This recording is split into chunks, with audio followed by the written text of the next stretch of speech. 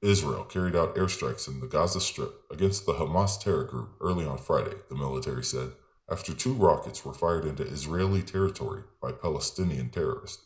One rocket fell into an open field, while the second was intercepted by the Iron Dome system. Israeli Defense Force airplanes and other aircraft attacked a Hamas weapons manufacturing facility and underground infrastructure, the military said. Tensions have climbed in the south after the IDF on Tuesday announced uncovering what it said was a Hamas attack tunnel inside Israeli territory that had been dug from the Gaza Strip. This was the third time within a week that rockets had been fired from the Gaza Strip towards Israel.